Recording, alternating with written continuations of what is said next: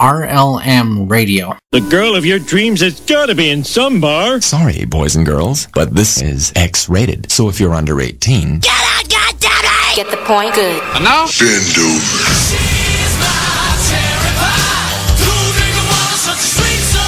Y'all ready for this? Get it up.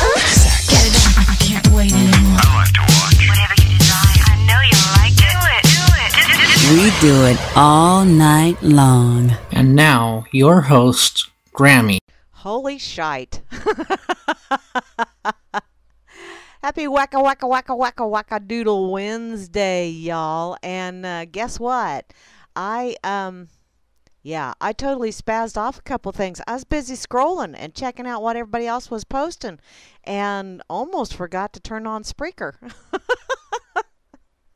Oh, it is a WHACK-A-DOODLE Wednesday, let me tell you. My brain is whacked, that's for damn sure. Let's see, just a minute. I'm checking. I got notifications on Twitter, and it's like, holy shite, what's going on? Okay. Hi, Vinny. Hi, Barman. I see you over here on Twitter. Thank you ever so much, Barman, for tweeting me out. I really do appreciate it. Looks like I got 412 stalkers yet.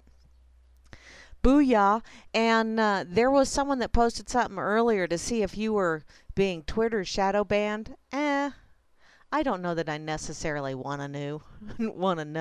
Warming up that, yeah, sock puppet. Getting things shaking. I was play that funky music, yeah. Oh, and yes, I was chair dancing. Yes, I was, sock. So there you go. Okay, excuse me. Got myself all choked up. Okay, so I checked out Twitter. Freedom's Network. Thank you, Grimner, for sharing me over there. Dude, oh yes, and that little drink that you have at the notification. Yeah, I need one of those. It's been a week and it's only Wednesday. What the hell? What's going on here? Trump will sign executive action ending family separation. It's an executive order. You guys changing the verbiage doesn't make it any different. It's just that you guys are playing by different rules and what we're assigned to that specific verbiage, and so now you're changing one word. George Carlin would be so proud. So proud. And then shake his damn head. Okay, so over on Freedom's Network, once again, hey Grammy. I also see Loki Luck 3 is over here, as well as the lovely Estrella, yeah, that one too. Bobby Bain was also over here, and Java Doctor, who says the United States military is the right hand of death and destruction for the New World Order. Yeah, we are the popo of the world, or at least the bully on the block. We go around and kick sand in everybody's faces. Why? Because we can. Because we have a bigger military than, what, any other 27 countries put together? Geez, I wonder, that was one of those things I saw on Twitter that I think I retweeted, actually, about there's no money for hospitals, there's no money for education, there's no money for housing, but by God, we got plenty of money for war. Kind of fucked up priorities. Oop, F-bomb so early in the show. Excuse me. Pardon me. Oh, well. It happens. Okay, one more look at Twitter because I see I got some more notifications. Hi, Jabberwocky. I see you're getting ready to go to sleep. Night-night, darling. Have a wonderful rest. Yes, the world needs a reset. Somebody push the reset button. Okay. Let's see. Okay, over on Fakey Book, not a whole hell of a lot going on over on Fakey Book, other than I see a sign that says corduroy skirts are a sin. Hey, I happen to have owned a couple of those in my life. Don't anymore, but I did back in the day. So, yeah, that it's whatever. And over on Mines, don't really see a whole hell of a lot. There's an awful lot of pissy ass. Wow. Lots of illegal alien stuff going on. And, yeah. Lots of very, very angry people. And, being angry at someone else who wants to come somewhere. Now, I know this is not all of them. I know there are some people that come over here wishing to cause hate and discontent, but there are also an awful lot of people that come to this country because they believe that it is someplace freer and safer than where in the hell they're at right now. Unfortunately, there are also those that make the news that come over here and they're escaping from a horrible situation, and they're bringing the horrible situation with them, which reminds me of Buckaroo Banzai. No matter where you go, there you are. So, when you try and escape your shit, make sure you don't pack it in your overnight bag and bring it along with you, which a lot of people do. And that goes for everybody in every situation. You know, you move on to a new relationship because the last one was just a horrible relationship. Well, did you ever stop and look in the mirror and see if maybe you had some baggage that you needed to leave with that other relationship and you didn't want to carry it into the new one? Baggage. Baggage, baggage. You need somebody to carry that shit away for you because obviously you're not doing it. Okay, what? Netflix film crews banned from looking at each other for longer than 5 seconds. Oh, God. Netflix. Yeah, Netflix. You're really starting to suck, guys. Just got to tell you. Once you put, what's-her-face, Rice on the board, yeah, you've really gone downhill, dude. Just got to say that. Okay, so I've checked Facebook, I've checked FN, I've checked, which, by the way, Freedom's Network. Please, if you've got it, help. They got enough to carry on till July the 23rd, so keep those donations rolling in, okay? Because, you know, this stuff ain't cheap. I know. I've been there, done that. It ain't cheap and it ain't easy. So if you wish to have that access, sometimes it comes with a little bit of a price tag. And kick in. Ain't gonna hurt you one dang bit. Okay. So, dun dun dun dun dun dun dun dun. So now I need to get over to the one place where you need to be, because if you are listening in on Spreaker, by the way, yeah, this is Grammy's Rocket Chair. I did tell you it's a whack day, didn't I? Man. Brain farts are us, and the app, it's rather appropriate for a Whack-A-Doodle Wednesday. But, yeah, if you wish to give me some static while I'm on the radio, come on over to reallibertymedia.com and think of a nickname, join the chat, because I can't watch that many chats, not with my crappy-ass internet, so you're lucky I got tin can kite string and duct tape. I also broke down and got some Gorilla Tape. So I haven't gotten any of that flex tape yet, cause yeah, infomercials, nah, they don't get me. So, hoo ha he ha hoo. Silver, god dang, Silver, come on. You're way lower than what I paid for you years ago. This is redunculous. Silver prices need to go up. Damn it. Okay, so over here in the RLM, which is where you need to be, I see right up top, Mr. Barman, the most splendiferous bot in the whole wide world. Gotta take a sip here. Some juice. I also see Grimner, the RLM god, don't you know, as well as the lovely Moose Girl, who was out partying over the weekend. I hope you had a good time. And apparently, from the way the chat was going last night, when I checked back in again after the Thunder Boomers had moved on by, Miss Moosey has got lots of wada as well. Yeah, it's pretty soggy out here in Grammyland. We had some big bada booms, and in town where I used to live, they had golf ball to baseball sized hail. So there is an awful lot of damage in town. Mother Nature's not a happy woman. I just got to tell you. She's picking on all kind of people. And I really think there's somebody else pissing off Mother Nature. And so she's smiting. And or you might want to say she's clearing the air. But since we're putting so much crap in the air, it takes an awful lot of clearing. You think? Oh, well. Back to saying hey. Hey, Miss Kate, how's things down in Florida? The lovely Tessa over on Twitter sent me a link from Florida that I will get to here and later on this evening, I hope. I also see Asmo. Hi, Asmo. How are you, honey? And the lovely Beth Z is here. Hey, Beth. Yes, Vinny, you are easy. I mean, easily. Easily, yeah. You're not easy, but you can be tricked. I also see Chalcedony is in the chat, as well as the lovely Chloe. And Free Enslaved is here. Hey, Free. I'm here, as well as IB Don C. And Java Doctor 2 is in the house. And looky there, JJ's. Hi, you Scottish feller, you.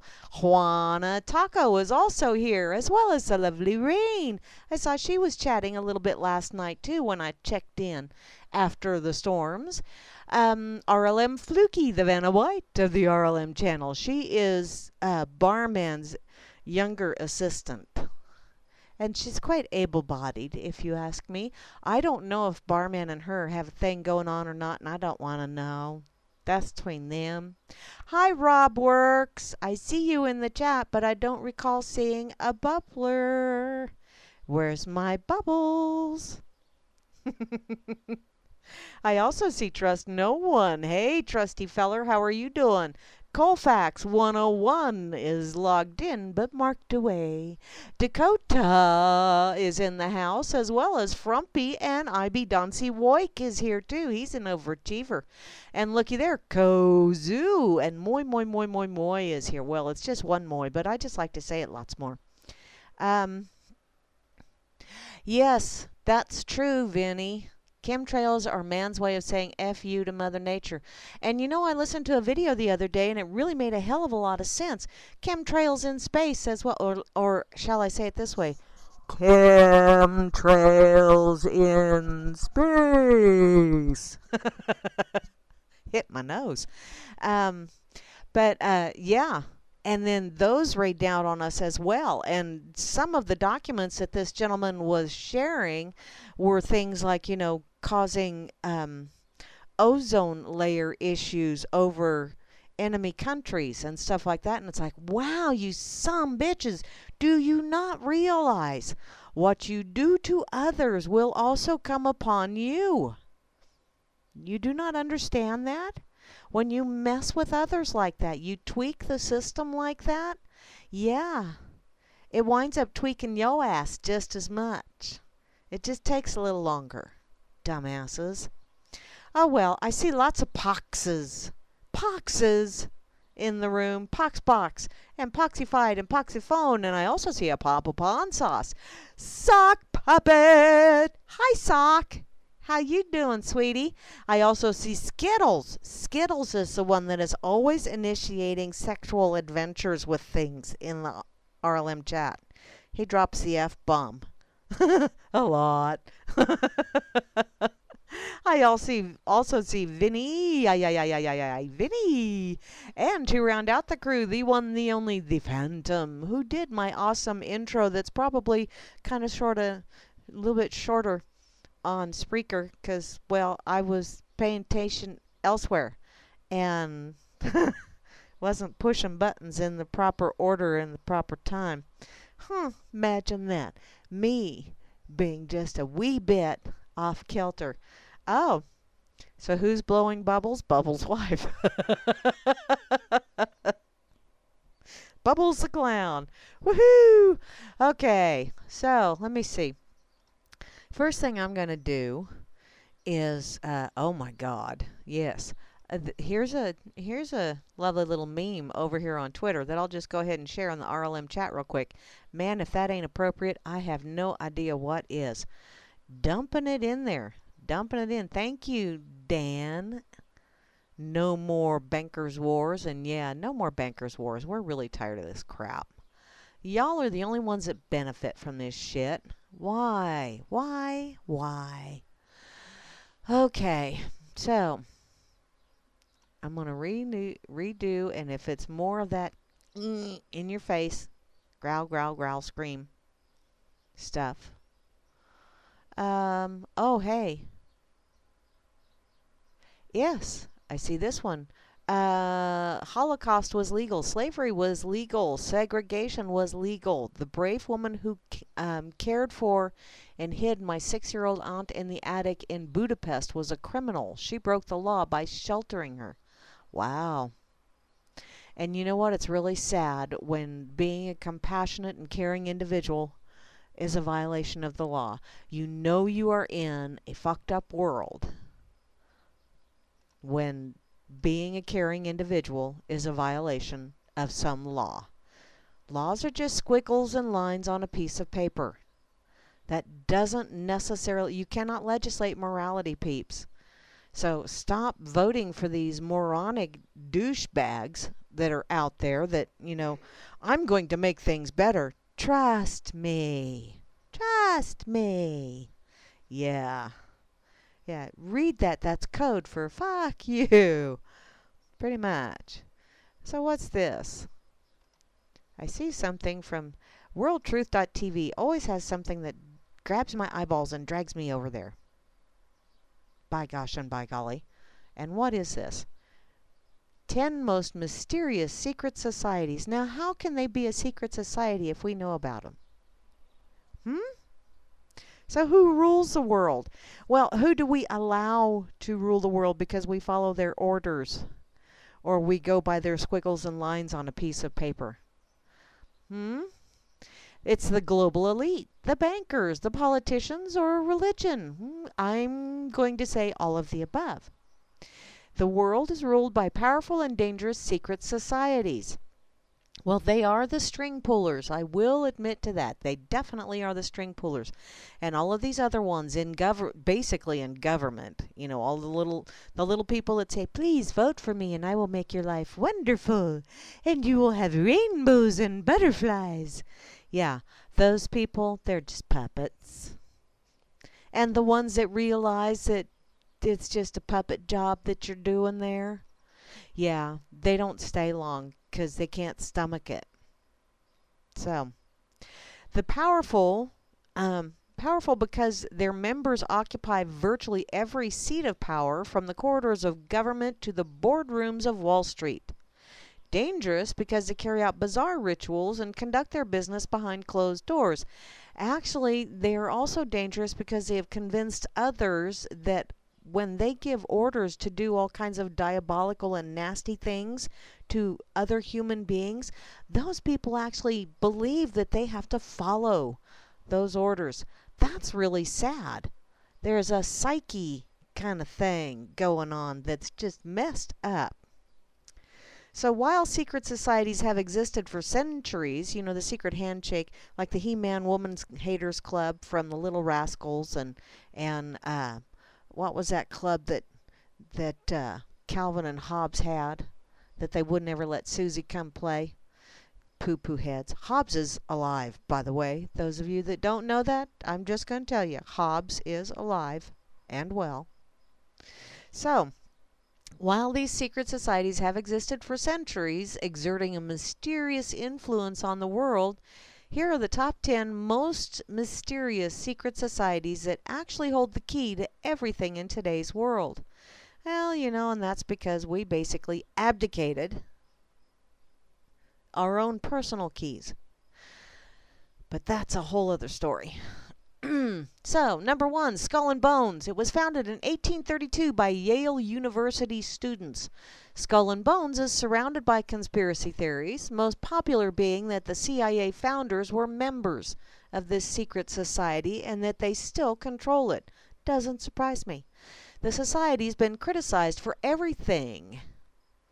Weird sexual acts, the Kennedy assassination, espionage, and drug smuggling, which is why the war on drugs will never end because drug smuggling is such a lucrative business, and why the war on terror will never end because, well, terrorism is a very lucrative business. You can make money selling to both sides of the equation. Number 2 is the Bilderberg Group. They were started in 1954 in the Netherlands to create an aristocracy of purpose. Mainly in the United States and Europe. Sounds like a belch, doesn't it? So, its members include some of the most powerful and highly influential people in the world, from the IMF's top officials to presidents and EU leaders. EU! The most famous conspiracy theories say that the group is run by the Nazis. It is trying to impose a one-world government, and it runs the U.S. Republican Party. Oh, it's not just the Republicans, honey. They also run the Democrats, too. They're two sides of a coin. And the independents, they're that little rim around the outside. You know, it's kind of like the rim around the outside of your asshole. I know, I said that out loud. But basically, yeah, that's... No, you have two choices, and both of them suck. And the other ones are just to go, look, now you have more choices. See if you can color inside that circle or punch that hole all the way through. Such a good little monkey you are. Number 3 is Freemasonry. It's an all-male group formed in 1717 in London, and it has 6 million powerful members across the world. It is alleged that George Washington, Benjamin Franklin, Winston Churchill, Mozart, and Harry Houdini were Freemasons, and they were infamous for secret passwords, secret handshakes, designing the pyramids, and plotting the French Revolution. See, people, you see all this revolution stuff, and what you don't realize is there's another definition for a revolution. It means making a circuit around something, starting at one point, making a complete circuit, and coming back to the starting point. That's all that revolutions do, children. You may change the faces, but you don't change the general structure. Why? Because people are lazy. Just putting it out there. And I'm not saying that people won't work or anything like that, but when it comes to taking personal responsibility for a lot of stuff, a lot of people are lazy. But there's a law. But yeah. Oh well, moving on. Number 4, the Knights Templar. In 1119, 9 knights founded the Knights Templar. It was a Catholic military order created to protect pilgrims traveling through the Holy Land, so the story goes, as well as guard the most sacred Christian treasures.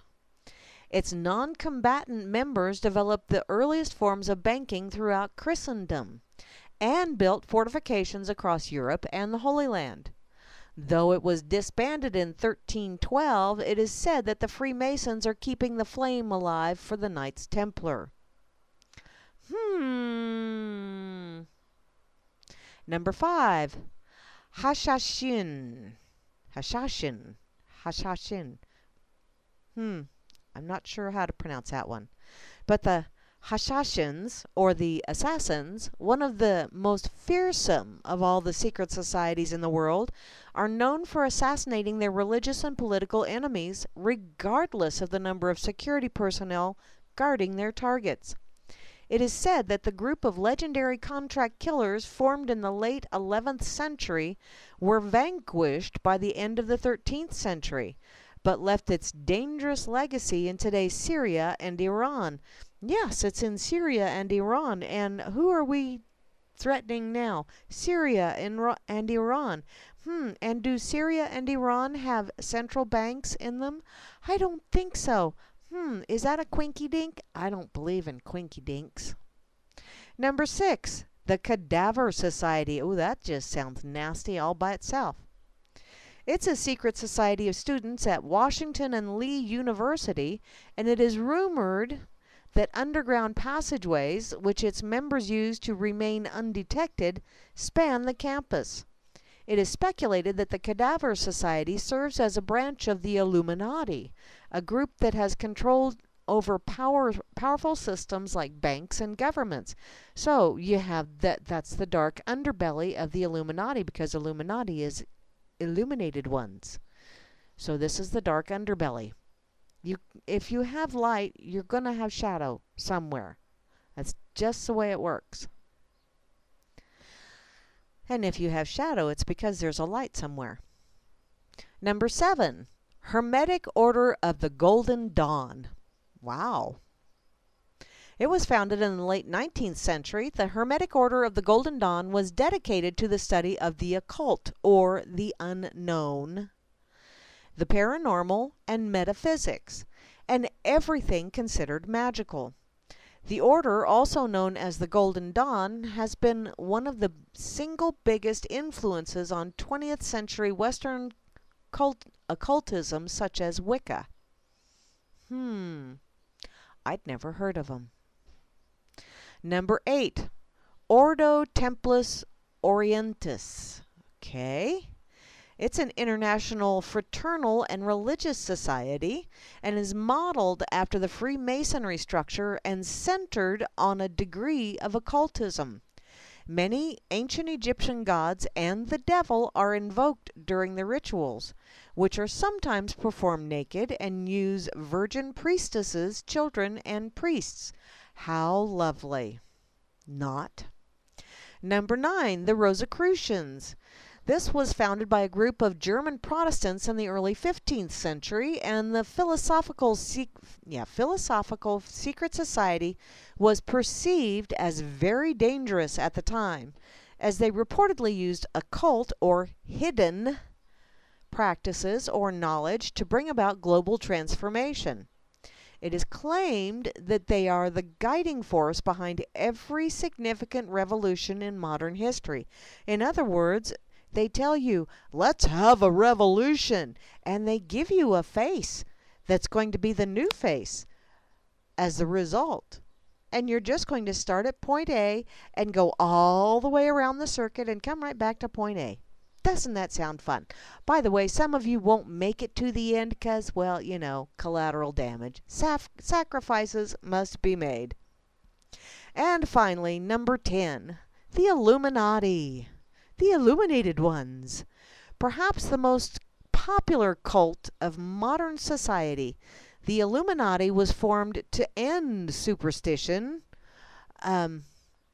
obscurantism, whatever that is, religious influence over public life, and abuses of state power. Made mostly of atheists, it is alleged that they conspire to establish a new world order and gain political power by using the media to brainwash the masses. Well, you know, everybody keeps saying they want to do a new world order. And a new world order, you know, just because someone says there's going to be a new world order, it doesn't necessarily have to be one where all of these oligarchs and assholios, Captain Assholios, if you will be in charge of everything. You can have a new world order that is everyone takes personal responsibility. Wow, what a wonderful and quirky idea. Everyone taking responsibility for their own actions, words, and deeds. Wow, that's the new world order that I would go along with. I would not have a problem with that. Stop stealing. Period. You know, it breaks down. I've said this umpteen gazillion times. It breaks down to stop stealing. You know, when you're lying, you're stealing someone's faith in your good nature, in your ability to tell the truth. When you kill someone, you're stealing their life. When you take someone's property, you're stealing from them, quite obviously. When you slander someone, you are stealing their reputation. Stop stealing. Just stop. Covers all of the bases. It's the only commandment you need. There you go. There's a new world order. That would work for me.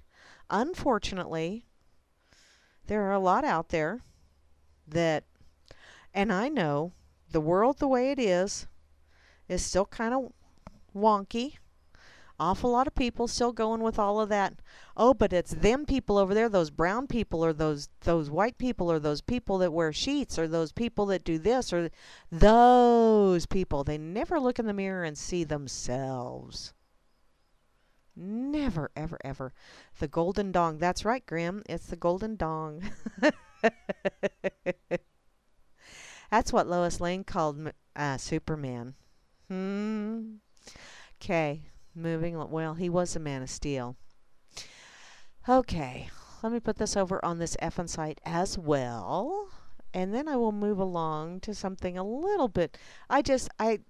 It's like I have to go there at least once a show. I have to go to something from worldtruth.tv because he's got such quirky, weird stuff. And it just grabs me by the eyeballs and jerks me right over there. Weird. It's weird how that works. So, and it just, to me, that's oxymoronic. Secret society, if everybody knows about them, they aren't very much of a secret. Only way you keep a secret is not tell it to anyone else. It's pretty much the way that works. Okay. I saw something over here on Minds, and I had to click on it. It's from Luminous Sovereign. And it was posted way back in March of this year. But there's an awful lot of interesting links attached to it. Oh, and there's another cool one at the bottom. Oh, I may have to check that. So, throughout human history, as our species has faced the frightening, terrorizing fact that we do not know who we are or where we are going in this ocean of chaos, it has been the authorities, the political, the religious, the educational authorities, who attempted to comfort us by giving us order, rules, regulations, forming our minds to their view of reality. To think for yourself, you must question authority and learn how to put yourself in a state of vulnerable open-mindedness, chaotic, confused vulnerability to inform yourself. Think for yourself and question authority. Timothy Leary. Now that's kind of cool. Yes. Oh, later, Vinny. You have a wonderful dinner, hun. I'm still trying to figure out what I'm going to fix for dinner when I get done on the radio. Oh, and Mark Passio. Yay. Or is that the right one? Okay. There's lots of really cool, really cool links on this. Okay, I'm going to go ahead and share this one, if I haven't already. Nope, I haven't. And I will put it over on the effing side, and then I clicked on one of the links at the bottom of it, and I want to read that one as well, because then we're going to go on to some more fun stuff, don't you know? So, let's see. Now, stop believing what you're told is good and find out for yourself. Stop believing what you're told is evil until you discover the truth for yourself. No religion can answer this. No political matter. No education system. No, none. The answer is within your own mind, so start using it. Stop letting others, aka your educators, your parents, your government, make up your mind for you. They only hand down to you the ignorance they themselves inherited with whatever wisdom they have as well. So stand up for what is right, good, and true, and it's standing up for yourself when you do that. So, thank you once again, Luminous Sovereign. And I finally found, yes, the whole blog. So,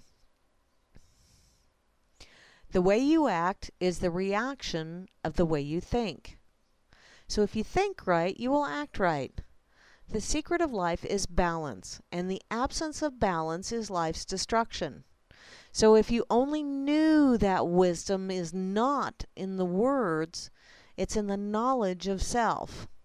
And that is why the more man or woman explores him or herself, the more powerful or the more power he or she finds within. So keep this in mind and beware of committing yourself exclusively to a specific belief so that you disbelieve everything else. or else you will miss out on much good. In fact, you will miss out on recognizing authentic truth. So do we accept, or no, excuse me, need to reread this. Back up and start over. Do not accept what you have been spoon-fed. Question your educators, parents, and politicians, and be inquisitive. Beyond asking who, what, when, and where, the most important is always why. Why is what explains the rest of it. So demand answers. Just because a television tells you so doesn't mean it is so. Remember that life on the screen is edited. People are paid. Agendas exist. Just as well, you are fake as hell, pretending to be someone you are not every goddamn day. You are not a piece of paper, a birth certificate, a social security number, or a driver's license, because no one in their right mind would have signed up for giving their freedom away. No one would agree that profit is more important than taking care of the environment, let alone their own bodies. No one would reject the technology that would end the suppression of all nations. No one has to go hungry. No one has to suffer just to exist in this world.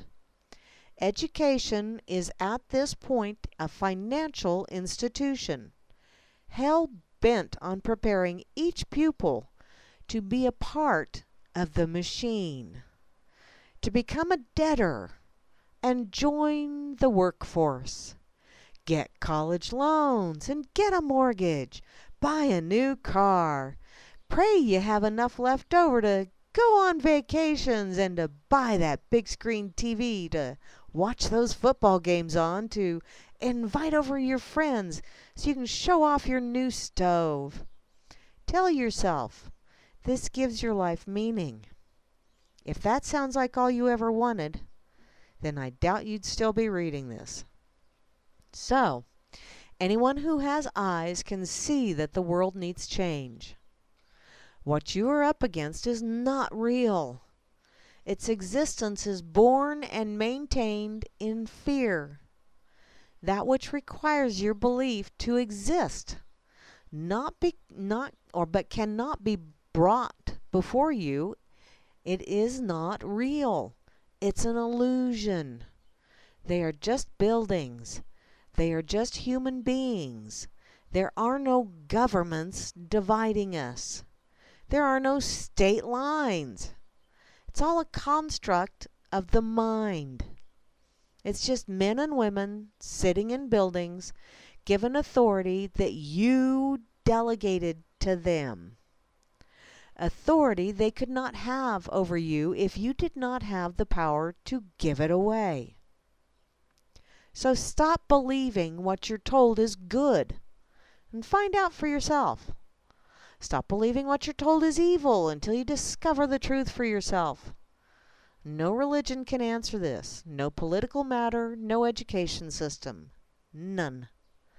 The answer is within your own mind. So start using it.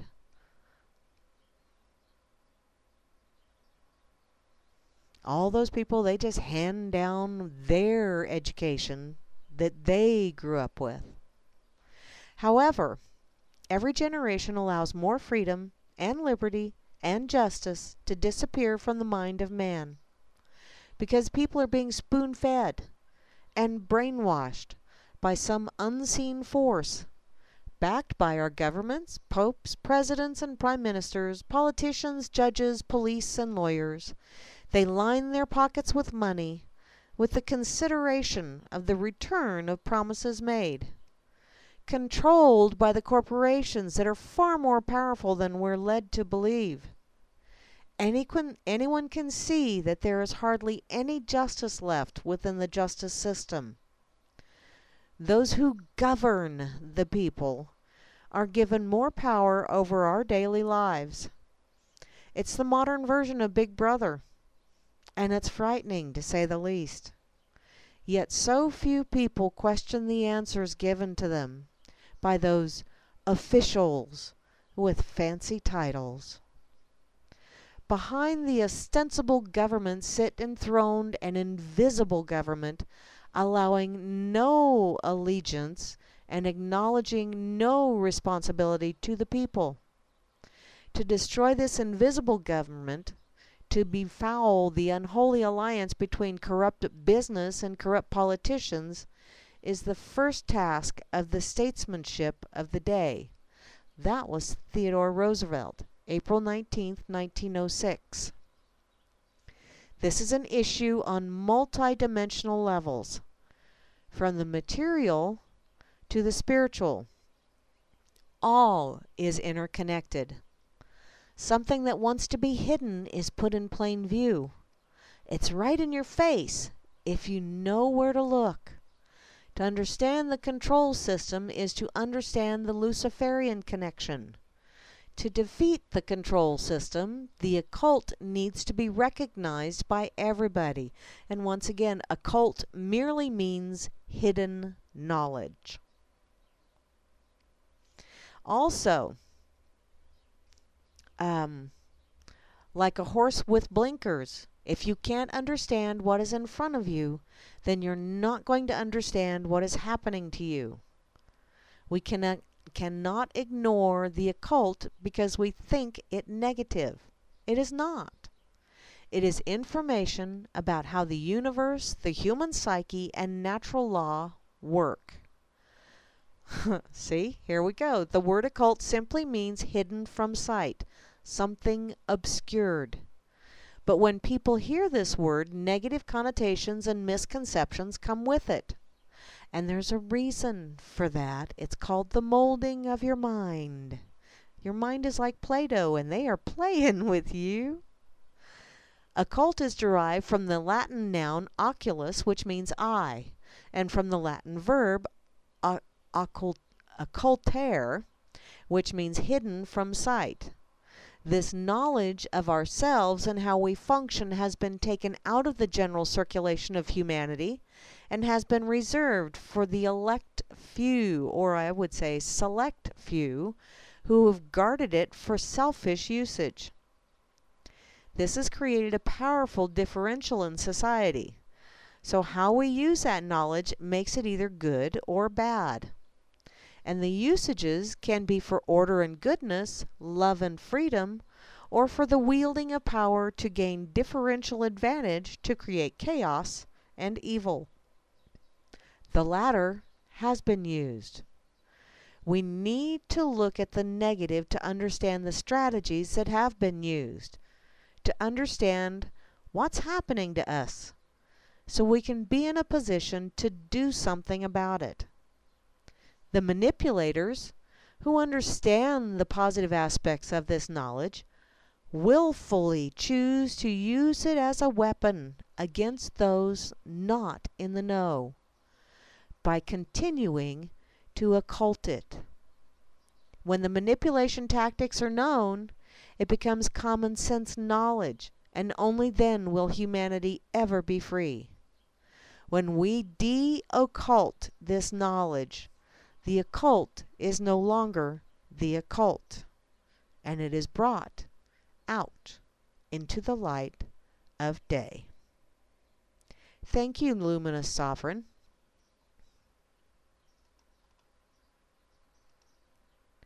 We do need to think for ourselves, act for ourselves, take responsibility for ourselves.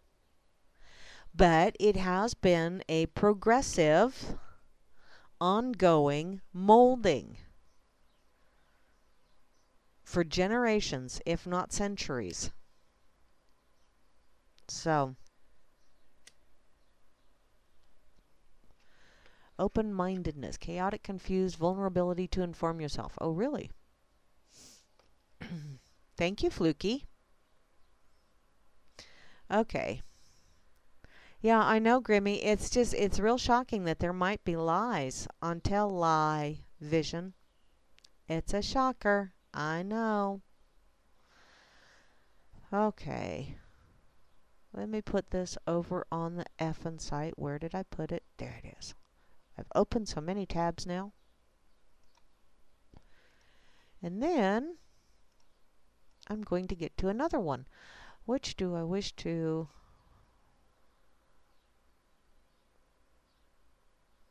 Yeah. Okay.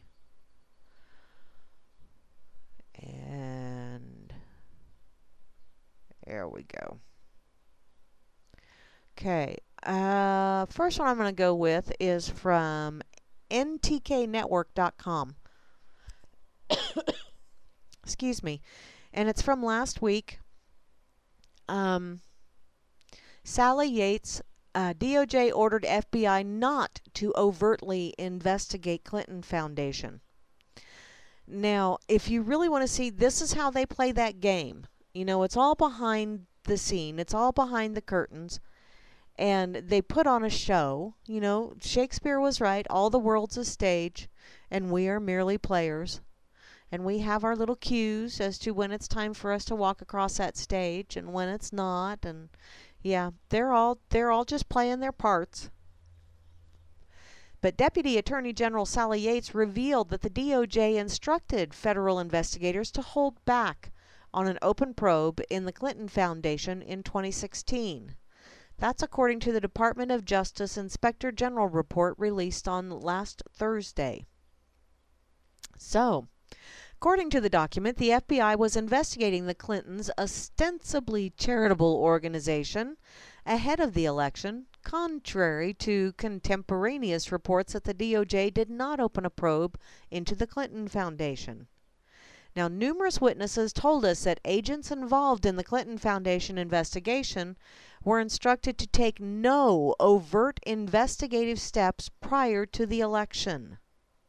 That's according to the Inspector General. Yates confirmed and defended this revelation. Yeah, I think there was discussion about, look, if agents on the Clinton Foundation investigation want to go do record stuff and stuff that you can do covertly, fine, but not overtly. And the sort of thought being, we'll address that again at the end after the election is over. Now, the Deputy Attorney General cited that the DOJ investigation into Paul Manafort as evidence that this was standard practice. I had a lengthy discussion with McCabe at least once, maybe more, about how important it was at the time that our Manafort investigation not be overt. But the Manafort investigation became public in a CNN report in August of 2016, several months before the election. And Yates's orders regarding the Manafort case apparently went unheeded. Well, Trump's fired Yates in his first month on the job after she refused to defend the president's travel ban. Imagine that.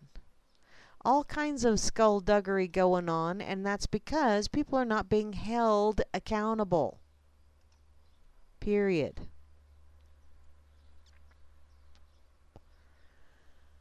What's that?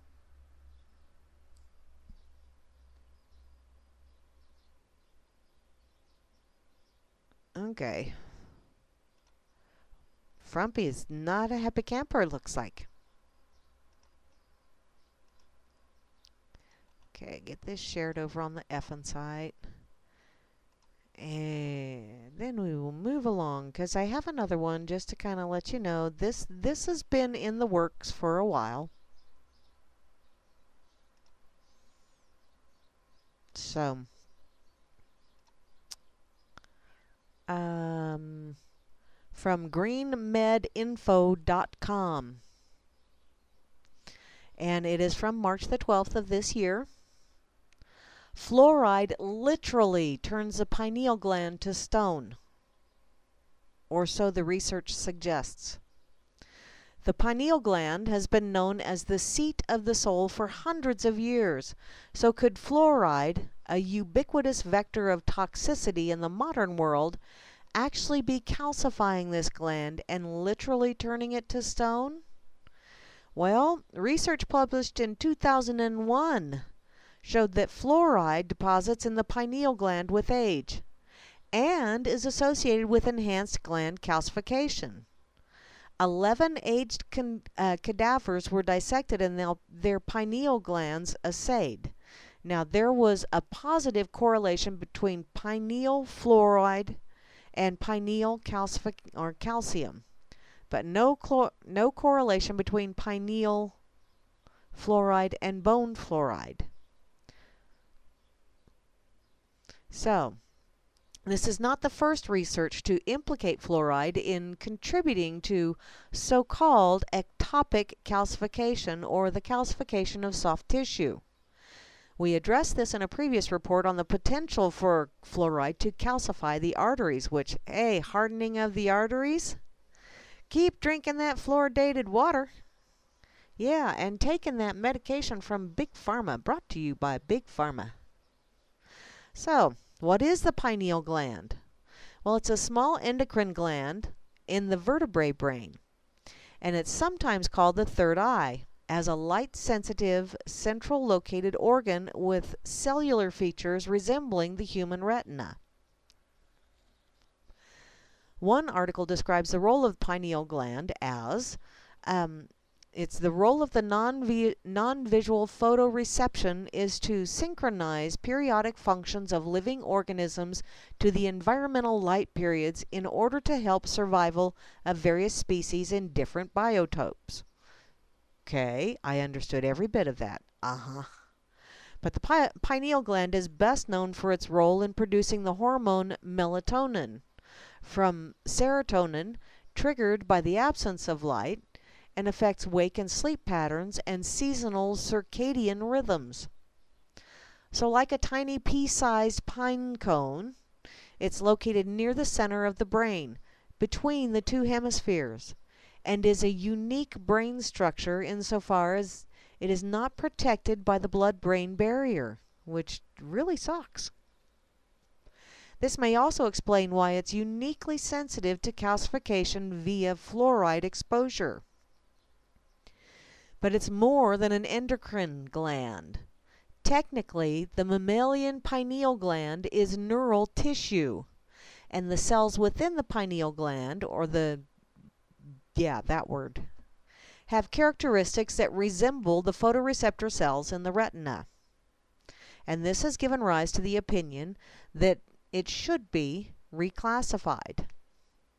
The pineal gland has been the subject of much interest since ancient times. Galen described it in the 3rd century, and the philosopher René Descartes identified the pineal gland as the seat of the soul, and his explanation for this conclusion was quite interesting. My view is that this gland is the principal seat of the soul, and the place in which all our thoughts are formed. The reason I believe this is that I cannot find any part of the brain except this which is not double. Since we see only one thing with 2 eyes and hear only one voice with 2 ears, and in short have never more than one thought at a time, it must necessarily be the case that the impressions which enter by the 2 eyes or by the 2 ears and so on unite with each other in some part of the body before being considered by the soul. Now, it is impossible to find such a place in the whole head except this gland. Moreover, it is situated in the most suitable possible place for this purpose, in the middle of the concavities, and it is supported and surrounded by the little branches of the carotid arteries which bring the spirits into the brain. That was Descartes, however you pronounce his name. I know I butchered it. Now, he was one of the few philosophers who was experienced in vivisection and anatomy, and who rightly pointed out the unique nature of the pineal gland's location in the brain and blood supply. The third eye is also a well-known symbol in Eastern literature and may be concretely grounded in the anatomical structure and function of the pineal gland. Now, the pineal gland calcifications upon dissection resemble gravel, and are composed of calcite or calcium hydroxylapatite, okay, the latter of which is not unlike dentin or bone. Wow, that's kind of... Hi, Miss Chloe. Oh, Frumpy's having fun with his phone service. Drop kick him. I dropped Bell a long time ago. Back to this. So, pineal gland calcification is associated with a number of diseases in the medical literature. Number 1 is Alzheimer's. Number 2, bipolar. Number 3, circadian dysregulation. Number 4 is hormone imbalances or low melatonin. Number 5 is insomnia. Number 6 is low back pain. Go figure, everything's connected. Number 7, Parkinson's disease. Number 8, schizophrenia. Number 9, sleep disorders. And number 10, stroke. Now, fluoride as a therapeutic neurotoxin? Yeah. Now that it's been established that fluoride exposure contributes to the calcification of the pineal gland, the question remains: what are the subjective effects of these tissue changes to those who undergo them? Now, Prozac may represent the archetypal example of how fluoride affects the personality or soul. This drug, chemical name fluoxetine, is approximately 30% fluoride by weight and marketed as an antidepressant, even while a major side effect of its use and or withdrawal is suicidal depression.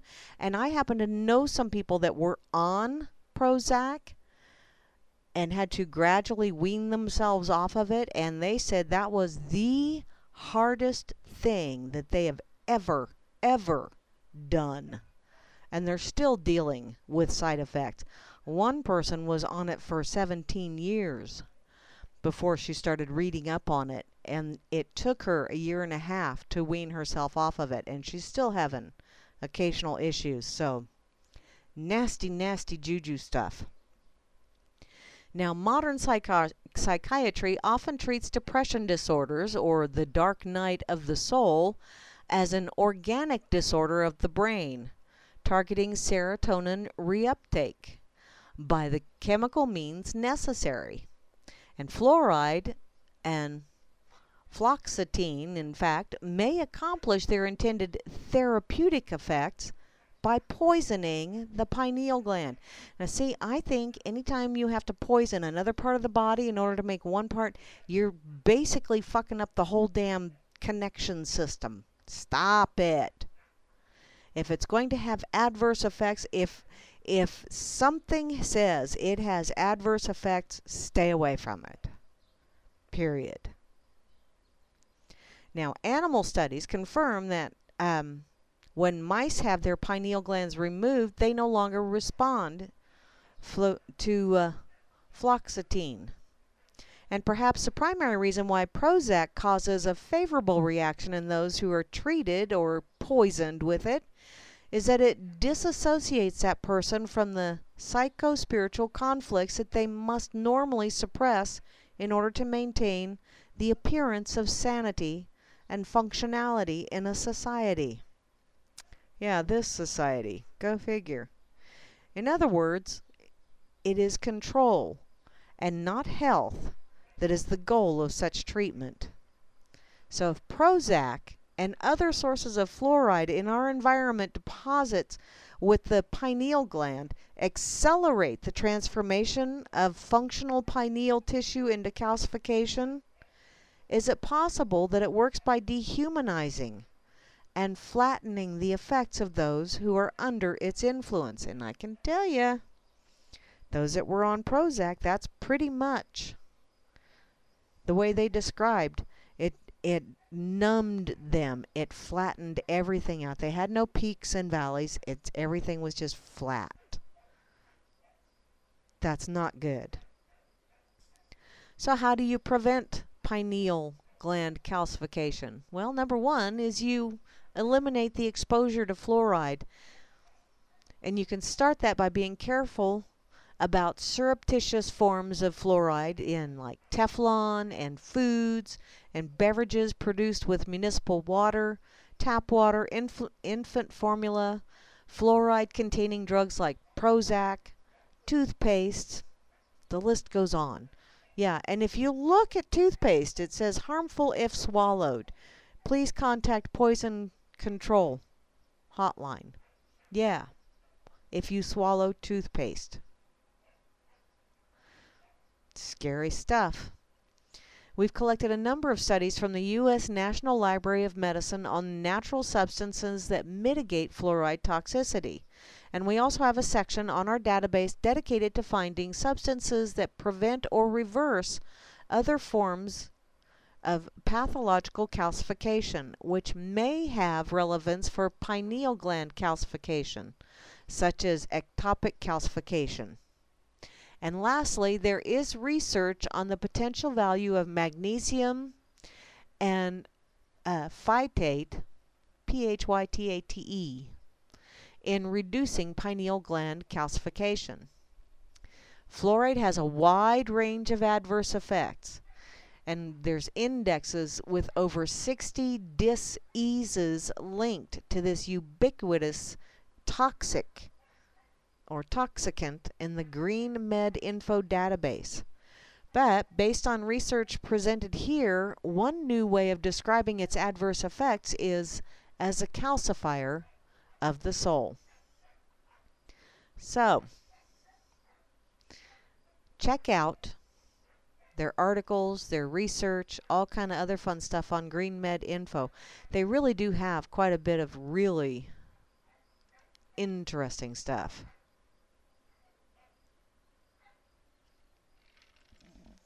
Yeah.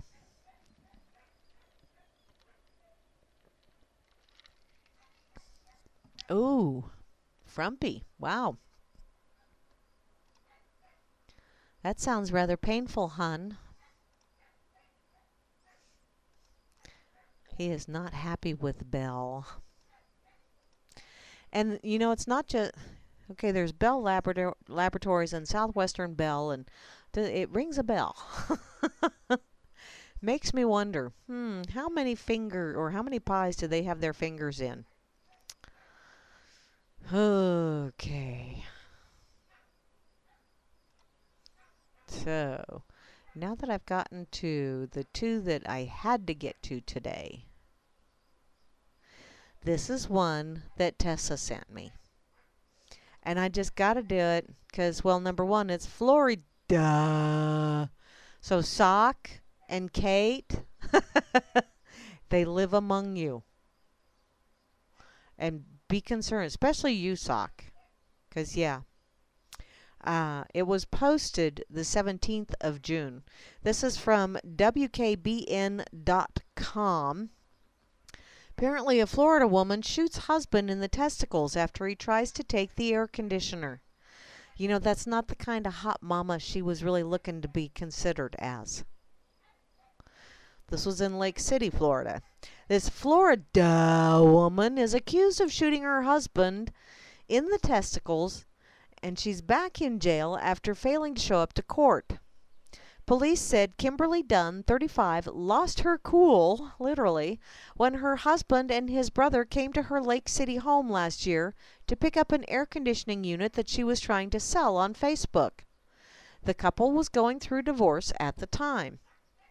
According to the report, Dunn sat on the unit to prevent the two men from taking it, and when her husband tried to get her off of the AC, she tried to fend him off with a stun gun, then fired a round at her now ex-husband's testicles using a handgun. Oh, so the stun gun wasn't enough. You had to use a handgun to do it.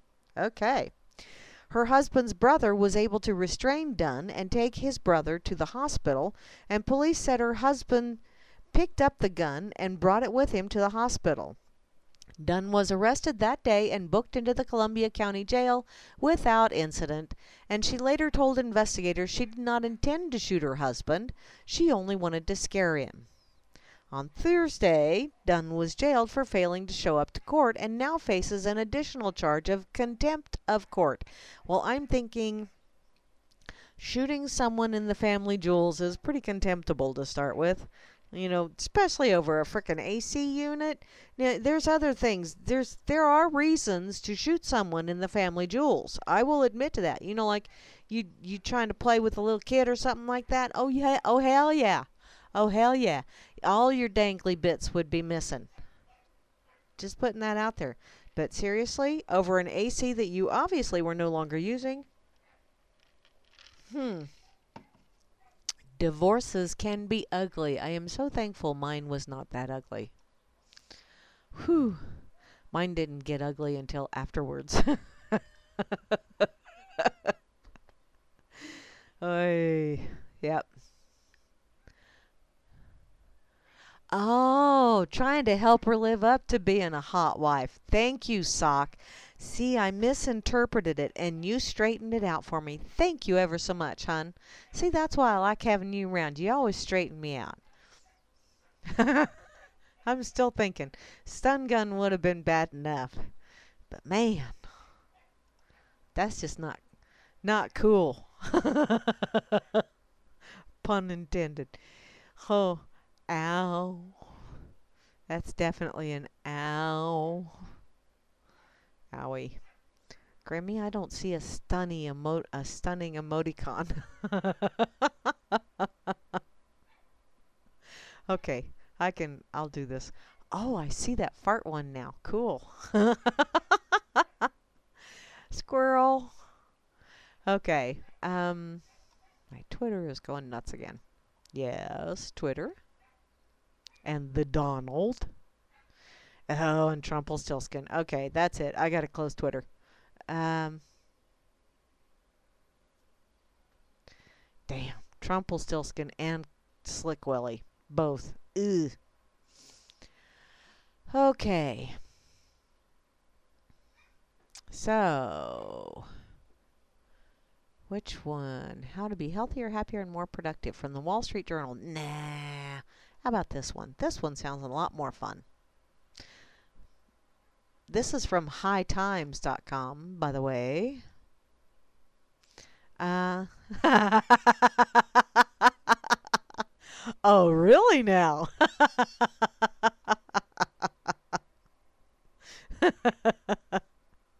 He's such a naughty boy, sock puppet.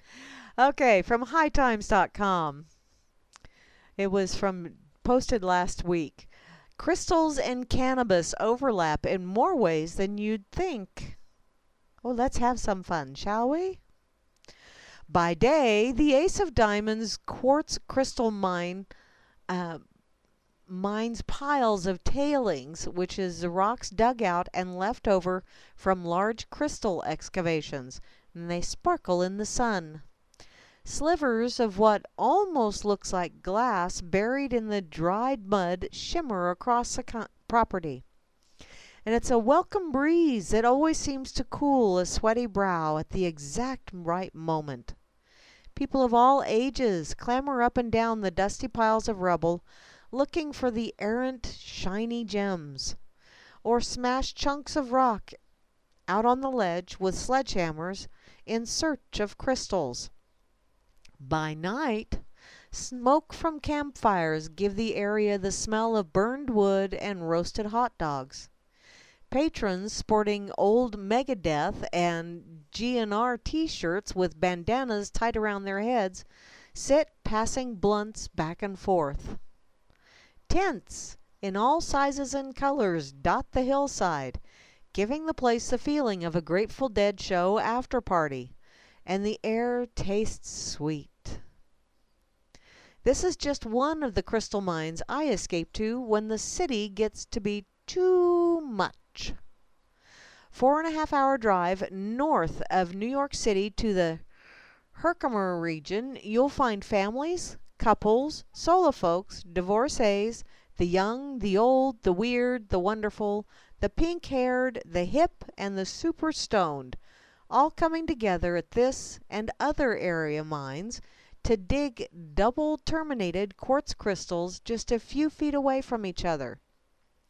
Now this special crystal, also known as the Herkimer diamond, after the name of the town it was found in, hides in the dolostone and mud and is only found in a few places, namely in Iraq and Herkimer, New York, along routes 28 and 29. Oh, that is very pretty.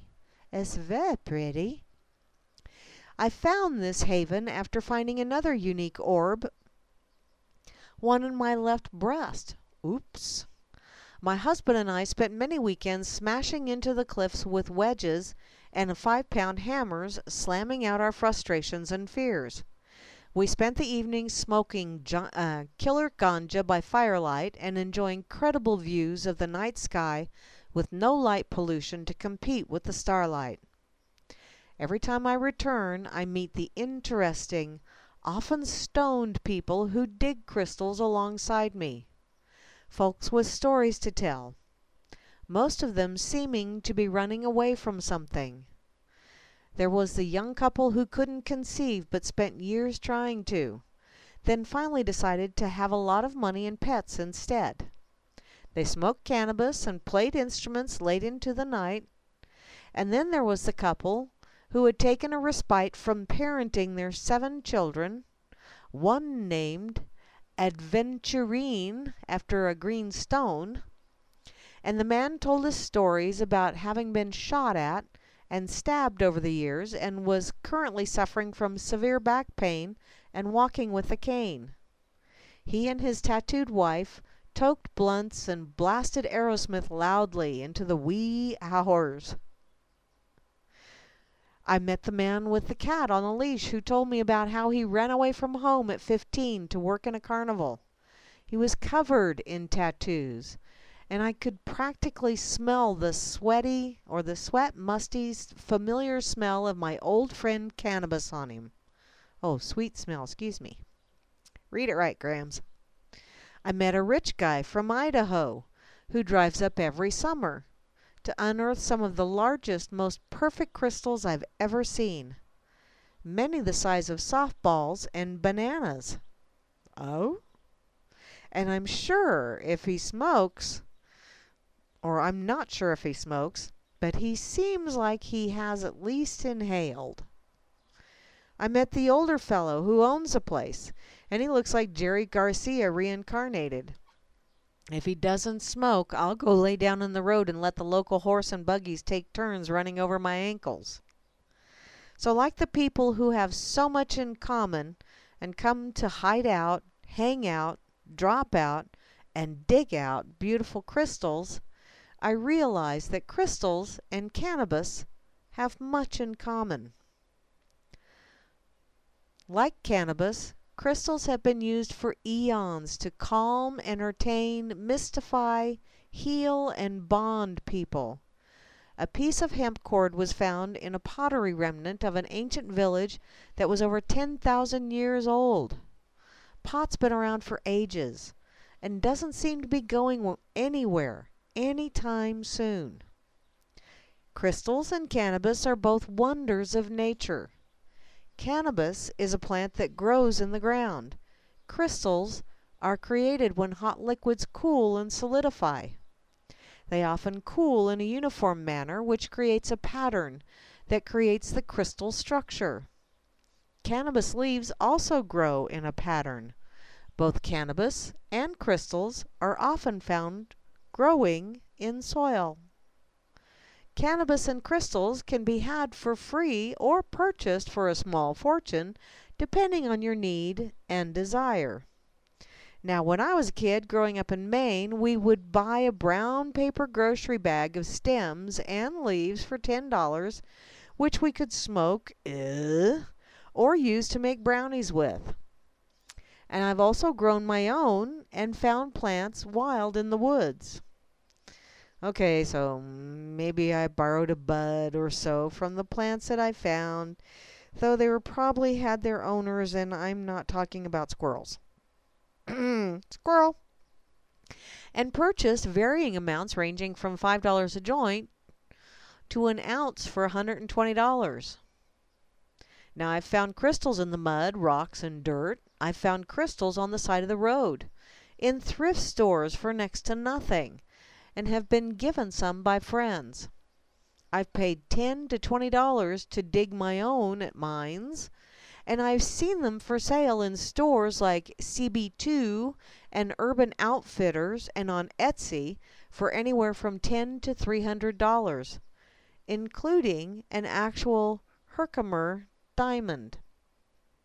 So as they're called, for $1,574.99 and up. That's an awful lot for a crystal. So, though they are both essentially free if you're willing to grow or find your own, they can also be costly, if you wish. They're both beautiful, and I guess this one depends on who you ask. Some politicians or anti-cannabis folks may disagree, but most honest people would say that cannabis plants are lovely. With their vast variety of colors and strains. In fact, the juiciest, perhaps most lovely, and most stonerific part of the marijuana plant are the trichomes, aka the crystals, which hold the most THC. Now, crystal stones also have a breathtaking assortment of colors, sizes, and shapes, and are wonderful to look at and hold. Though their odor isn't as remarkable or as pungent as marijuana, they often smell like faint earth, or nothing at all, or patchouli if you find them in a stoner's glove compartment. And they are also beautiful. Now, crystals are said to vibrate at a certain frequency by some aficionados, though science doesn't tend to agree. And marijuana gives pretty much anyone who tries it a buzz. I reached out to a store called The Dragon and the Rose that boasts the largest selection of Wiccan, pagan, and metaphysical supplies in Orange County on their website, and briefly chatted with the store manager, Addie, who confirmed that much of their clientele are pro-cannabis. Bongs and pipes are made of crystal, as well as other paraphernalia, or beads and pendulums can be found with ease on Google search, such as a unicorn pipe carved out of rose quartz. And other stores, such as Oregon Valley Cannabis and Virtue Supply Company, both out of Portland, Oregon, display crystals and rocks among their marijuana wares. A thoughtful bridge between the two communities. You know, it's hard to miss the connection between cannabis and crystals unless you're really trying not to look. If you happen to be a fan of one and not the other, with the current peak in popularity for both cannabis and crystals, now's a fine time to spend a few quality moments considering the parallels between these two spectacular forces of nature, perhaps with a pipe in one hand and a crystal in the other. It's a simple, fun pastime. If you're a smoker, imbibe using your favorite method. Grab a spade and spend a little time scruffling around in the dirt where you're near your favorite waterfall, or at the base of some of your beloved thinking tree. And if you're a crystal fan, vape up, hold your favorite stone in your hand, and meditate on whatever pops into your head. You'll surely begin to see the overlap in crystals and cannabis, even if they exist solely in your mind. Well, that was kind of a fun little romp. Thank you, Jessica Delfino. And yeah, I do like them both. Oh man, there's some plants that are just absolutely gorgeous. Gorgeous. But once again, if I partake, it's because I'm ready to go take a nap and I'm having a hard time going to sleep, because that's all it does for me. It makes me very, very sleepy, and I can sleep really good. And I'm not complaining. Rob Works just fired up the bubbler. Sweet! Thank you, Rob.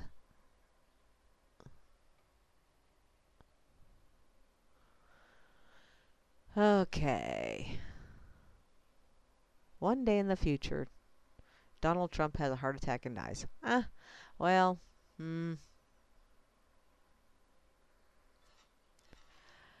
I think it happens to us all. Trumpelstiltskin is no different from any of the other ones. I'm not a Trumpels fan at all, but I really don't wish death on. A lot of it is, I think, because then they're getting off easy. You know, they don't have to deal with the repercussions of the bullshit that they're putting everyone else through. So, yeah. I would just as soon have him stick around and have to deal with the bullshit. Okay. Got that shared. Back to my pocket I go. So, yes.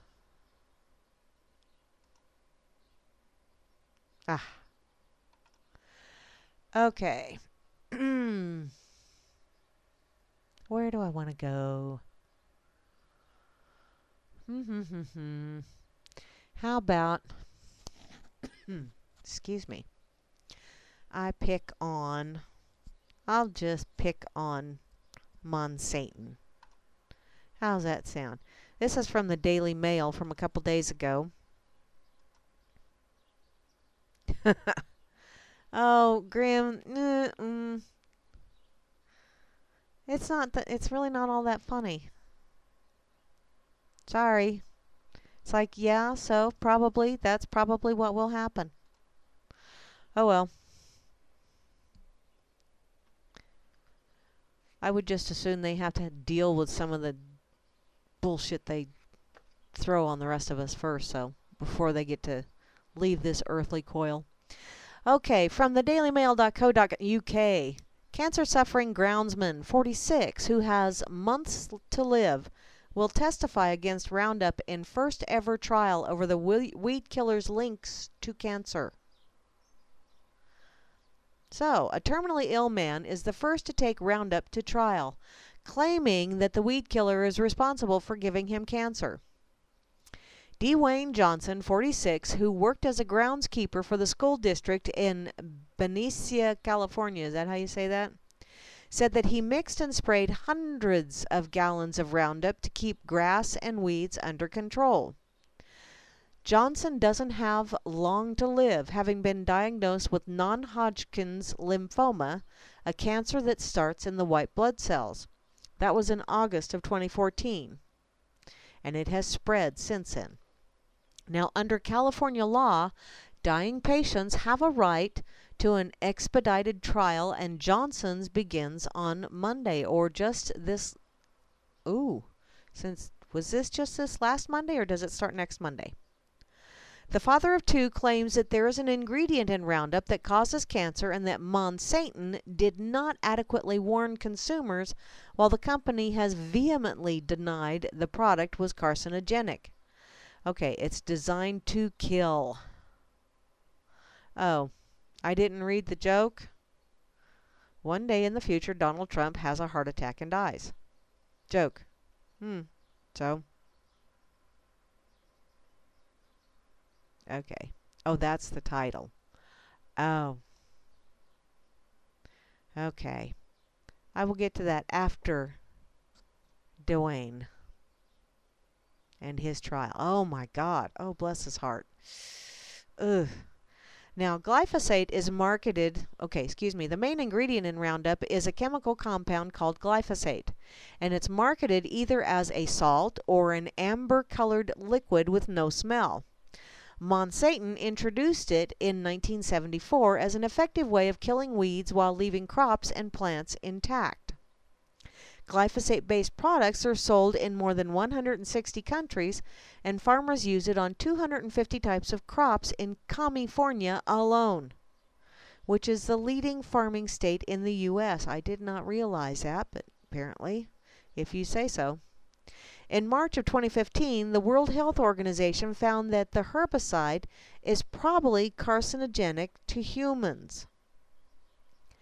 Now, In 2017, California named glyphosate an ingredient that causes cancer under the state's Proposition 65, which requires Roundup to carry a warning label if sold in California. Additionally, earlier this year, a peer-reviewed study found that women in agriculture-intense areas of Indiana tended to have shorter pregnancies if they had been regularly exposed to glyphosate. Glyphosate is the most heavily used herbicide worldwide, but the extent of exposure in human pregnancies remains unknown, researchers in Indiana University wrote in the journal Environmental Health. Monsatan, the chemicals maker, filed an appeal after losing in court to block the California labeling, arguing that Roundup doesn't cause cancer. Do you have proof positive that it does not?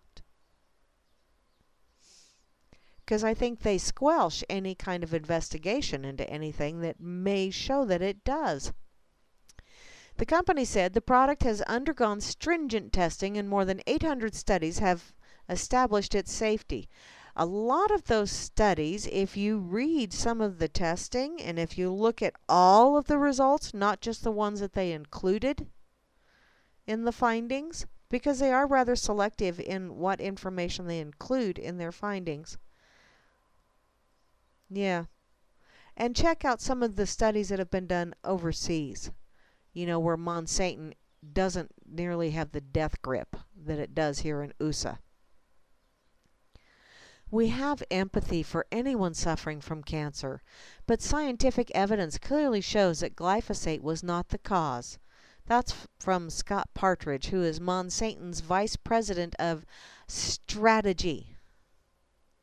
They have a Vice President of Strategy. Wow. We look forward to presenting this evidence to the court. Yeah. In a filing, Monsatan said non-Hodgkin's lymphoma can take many years to form, and that the company says the period between Johnson's first exposure in 2012 and his diagnosis in 2014 precludes any possible causal connection here. But what you guys don't understand is a lot of times this stuff speeds up the process. Anything that is a poison breaks down the immune system, which speeds up the process for the physical expression of whatever dis-ease is going on. Johnson is unable to speak or move on some days, and 80% of his body is covered in lesions. This is according to CNN. And according to his doctors, there is substantial medical doubt of survival beyond 6 months. Wow. But there's a lot of weight resting on this trial. Despite more than 800 people suing Monsatan over the past year, Johnson will be the first to step foot in a courtroom. The trial is the canary in the coal mine, says Tim Litzenberg, who's a lawyer representing Johnson. And the world is watching, and it's unofficially a bellwether case.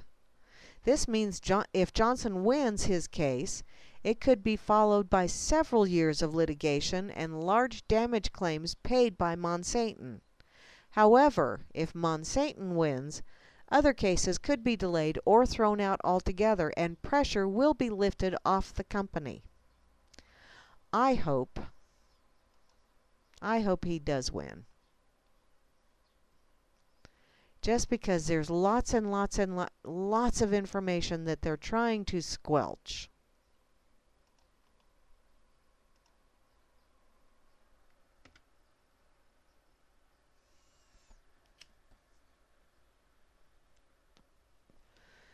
Okay. Let me put this on in the effing site, and then I will go check out the joke. That was the headline. I know, I get it. I got several of you tell me. Thank you, Pox and Grim, for telling me. That was the headline. Monsatan. And now Bear Monsatan or Monsatan Bear? Which is it? Okay. From Pox and Grim and whoever else posted originally over in the RLM chat. Thank you, gentlemen, from reddit.com. So, posted in their politics, apparently, and their jokes section. One day in the future, Donald Trump has a heart attack and dies. Okay. He immediately goes to hell, where the devil is waiting for him. I don't know what to do here, says the devil. You're on my list, but I have no room for you. Well, you definitely have to stay here, so I'll tell you what I'm going to do. I've got 3 folks here who weren't quite as bad as you, and I'll let one of them go, but you have to take their place. I'll even let you decide who leaves. Well, the Donald thought that sounded pretty good, so the devil opened the door to the first room. And it was good old bracky Dangleberry Obama and a large pool of water. Barack kept diving in and surfacing empty-handed. Over and over he dived in and surfaced with nothing. Such was his fate in hell. No, Donald said, I don't think so. I'm not a good swimmer, and it would ruin my hair. I don't think I could do that all day long. Well, the devil led him to the door in the next room, and in it was Al Gore with a sledgehammer and a room full of rocks. And all he did was swing that hammer time after time after time. No, this is no good. I've got this problem with my shoulder. It would be in constant agony if all I could do was break rocks all day. So the devil opened the third door, and through it Donald saw Bill Clinton lying on the bed, his arms tied over his head, and his legs restrained in a spread eagle pose. And bent over him was Monica Lewinsky, doing what she does best. Now, the Donald looked at this in shocked disbelief and finally said, Yeah, man, I can handle this. And the devil smiled and said, Okay, Monica, you're free to go. Okay. Okay, guys. Bayer Satan. There you go, Grim. That's a good one. Bear your Satan. Beth, honey, you just keep befriending them ducks, and I keep clicking over here just after you befriend a duck. Dang. Beth is a fellow duck lover. Okay, I'm thinking, yeah, it's about time I go check out the pig. See what happened this date in history. By the way, just quick reminder, Vinny will be on noon Eastern time or 1 o'clock Eastern time. I think it's 1 o'clock Eastern time on Friday for the Pondergander. Vinny, the infamous Vinny. And I will be back Friday for the Freaker Friday edition of the Rocket Chair, and Grimmy and Moose Girl will be on Friday evening after me with the Freakers Ball. So, yeah, all kind of stuff going on. Plus, there's all kinds of replays going on RLM, and God knows who's going to pop in just for a while and play some silliness. And I don't know, Vinny, are you and Flasher going to continue doing the Dork Table on Saturdays? That would be cool. I'm not inside to listen, but because it's morning, and that's the best time for me to get out and get some work done in the yard before it gets too hot. But I would like to know if you could let me know in the chat. Oh my goodness. Okay, and this is from Pig Gazette, and it is their picture of the day, and yeah. You think you're badass? Try and out badass this. Okay. Yes. Oh, 1 p.m. Eastern for Vinny. Thank you, Grim. Thank you for Pondergander. Where Vinny ganders and ponders and wanders, and he's just Vinny. Okay, the word of the day is self-respect. It is an inner strength earned through blood, sweat, and tears, and taking no crap from anyone. And it's the antonym of self-esteem. Yeah, I can see how that would be. Now, here in their quotable quotes section, another one from Dr. Hurd. Common sense is basically the application of simple reasoning to everyday life. Common sense is not enough for a complex area of specialization. You can't use common sense to do brain surgery or build a rocket or cure an illness or create a microchip. But in everyday life, we all need common sense, and fewer of us seem to be using it. Now, in their tasty tidbits, also from drhurd.com, why did common sense die? As I watched a woman walking on the narrow shoulder of a busy highway with triplets in a stroller, looking annoyed that she has to deal with all this danger and traffic, I asked myself once again, whatever happened to common sense? Then the question we never ask occurred to me. Why has common sense died? In order to answer it, you first have to ask yourself, what is common sense? Well, common sense is basically the application of simple reasoning to everyday life. But there's probably no one answer here. And the closest answer I know is a decline of reason as to where common sense went. So, you can look at many families or couples interact, or how our political and social discourse now occurs, and see that reason has mostly gone by the wayside. Business transactions are usually more rational, but not what they used to be or could be. And most agree on that.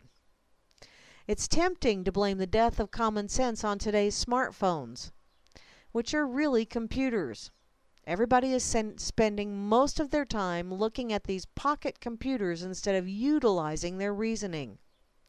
However, common sense has been in decline for much longer than the era of smartphones.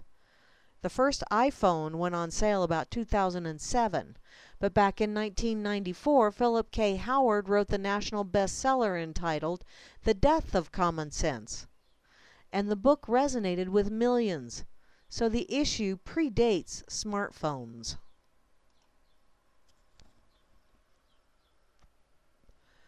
What's that, Sock? With the average person in America, if you're looking for the forest of common sense, it's the one with the fewest trees. That's a good one, Sock. Yeah, that's a good one. And sadly, a lot of those people that really, really need common sense, they're believers in using Roundup on their yard and killing off those little bitty trees that are trying to grow. Therefore, no forest, no common sense, no. Okay. So, back to this. Where was I at? Okay, so reason's decline is a slow, tortured, and highly incremental thing. It's not so much that people consciously reject reason as they gradually replace reason with something else. So what's the something else? The only alternative to reason is unreasoned emotion, feelings, divorced from reason. Now, there's nothing inherently wrong or bad about feelings.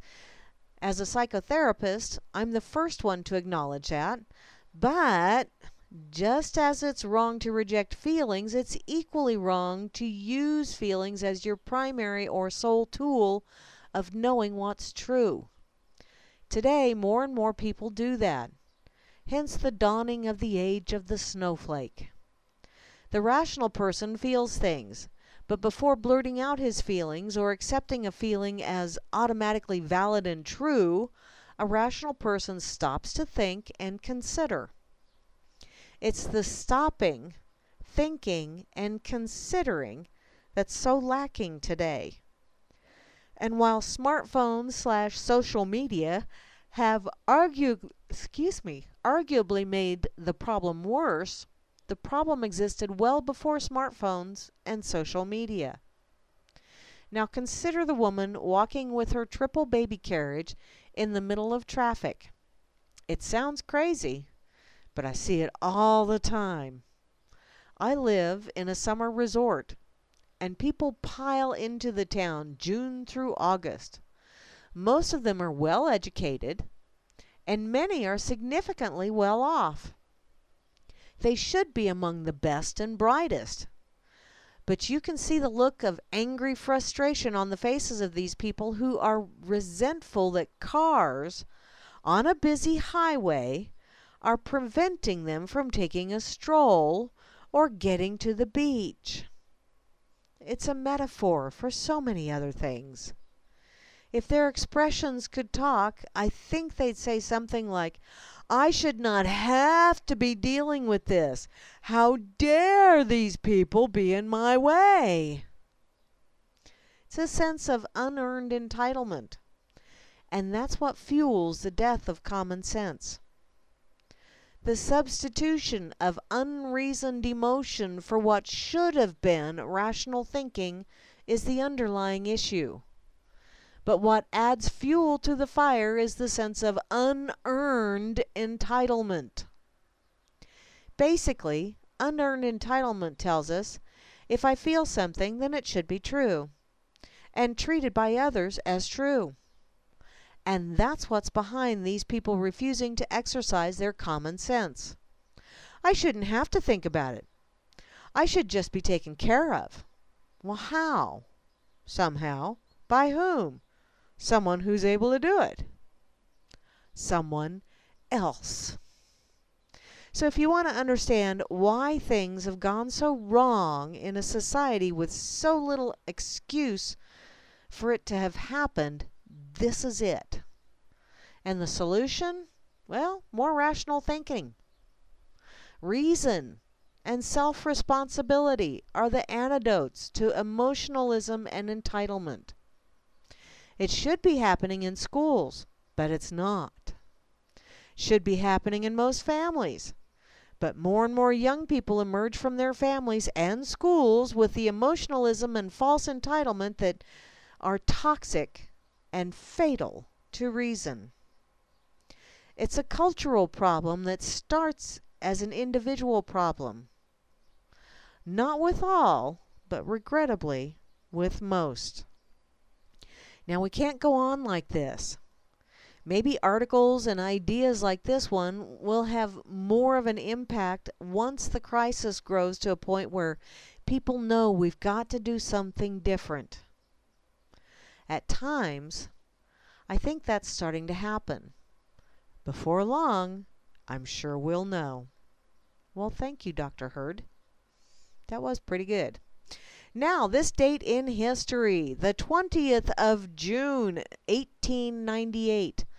Because the island was just sitting there, the U.S. Navy seizes the island of Guam on the way to the Philippines to fight the Spanish. Well, you know, finders keepers, losers weepers. And this date in history, the 20th of June, 1949, Congress passes Central Intelligence Agency Act, trench coats not included.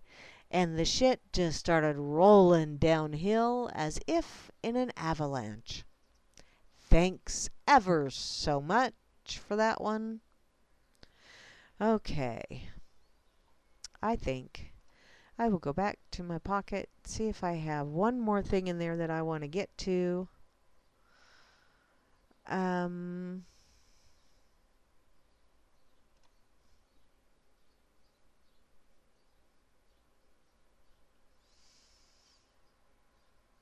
Okay.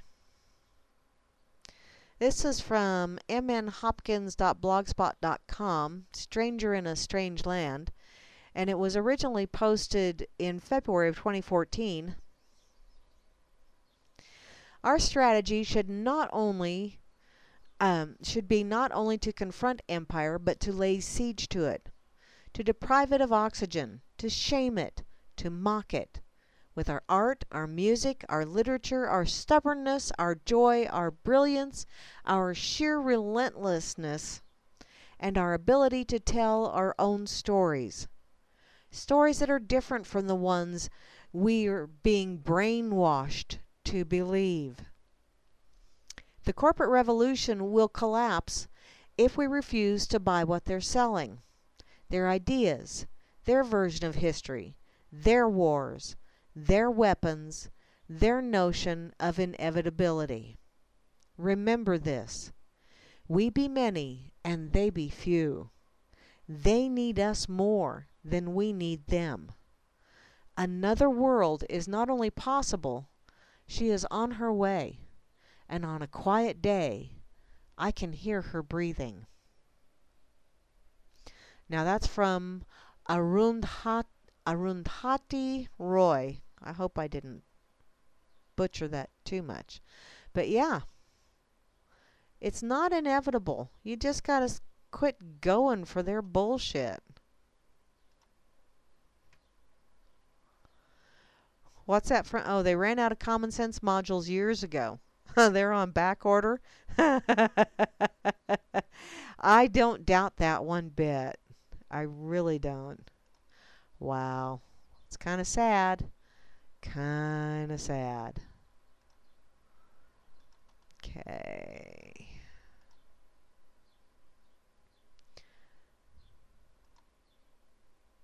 Now, let me see. I'll close the pig. And close your no, I'll leave the joke open. I may share that a couple places. That is kind of a sick and wrong joke, though. Kind of sick and wrong. Okay. Ew, no. Okay, there's some really weird-ass things over here on UPI. I'm just going to read you some of the headlines, because, man, okay. Dream of green leads to lottery luck for a Maryland man. Apparently, he bought he had a dream about green. Okay, I'm just going to go there, because that does kind of look interesting. Maryland man said that he had a dream about the color green, which led him to choose a lottery ticket that won him $1 million jackpot.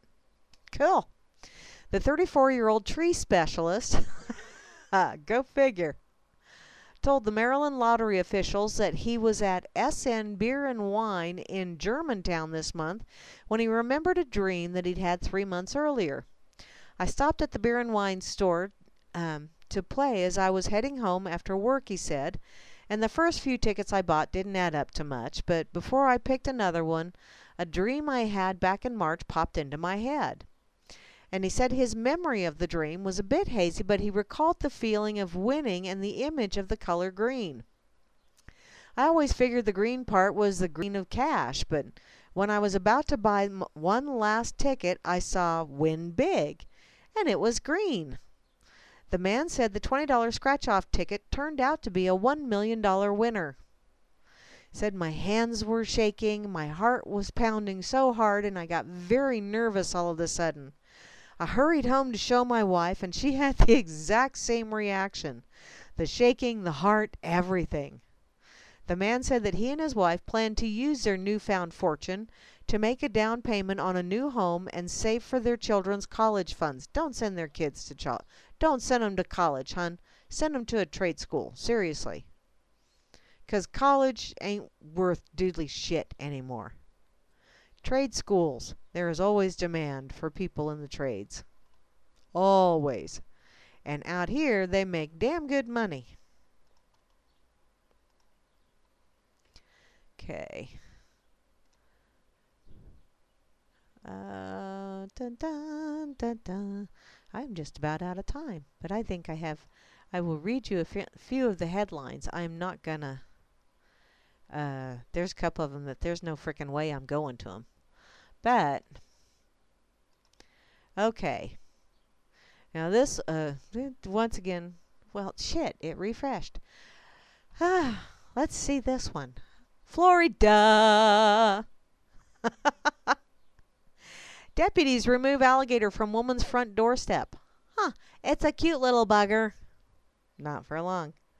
Apparently, police in Florida responded to a home where an alligator turned up on the doorstep and proved to be not very cooperative.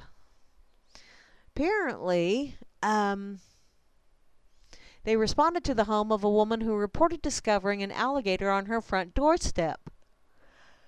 Now, the young alligator was not very cooperative with deputies. And the sheriff said on the Facebook post, which, was it arrested for resisting arrest? The alligator was relocated to a more suitable habitat. And the spokesman for the police department said they gave the alligator a trespass warning and a personal escort to his new home near Lake Seminole. Okay. Naughty, naughty little gator. Now, I know the next one is not gonna know, because doctor pulls a live cockroach out of a patient's ear. Ew, I have heard of such things happening. I'm not going to read that one. I'm just not.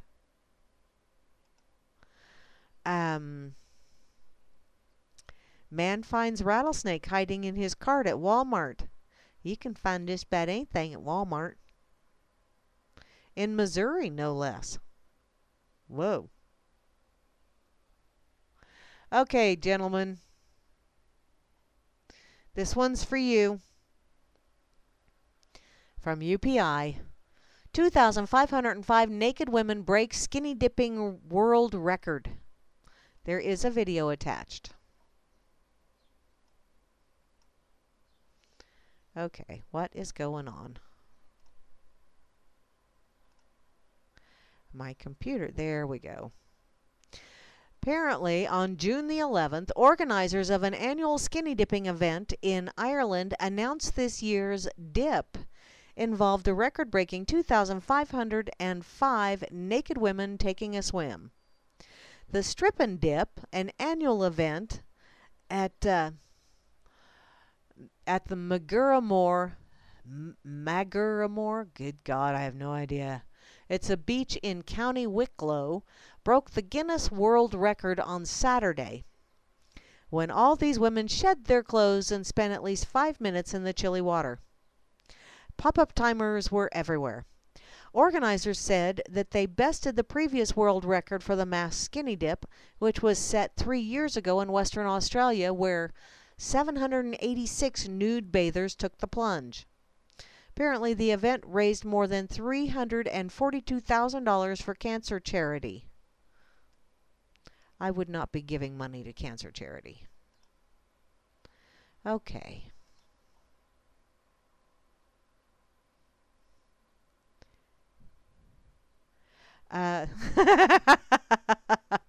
Yeah, poxified. Yeah. Your headphones are buggy. And and my opera is being a poo-poo head. So, it's not letting me. What the hey? Opera has decided it's not responding. Apparently, I have entirely too many links open. Go figure. Okay, so let me see. What have you guys been posting over here in the seeing as how opera is being a poop? Dun, dun. Who was that guy that killed those people in Waco, Texas? Ah, yeah, Janet Reno. Yeah.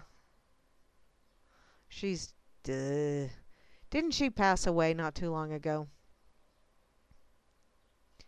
Okay, I know. I got the swirly of death going on with my opera. Son of a pa. Do I have something right here handy I can... Oh, hey, I have a Reader's Digest.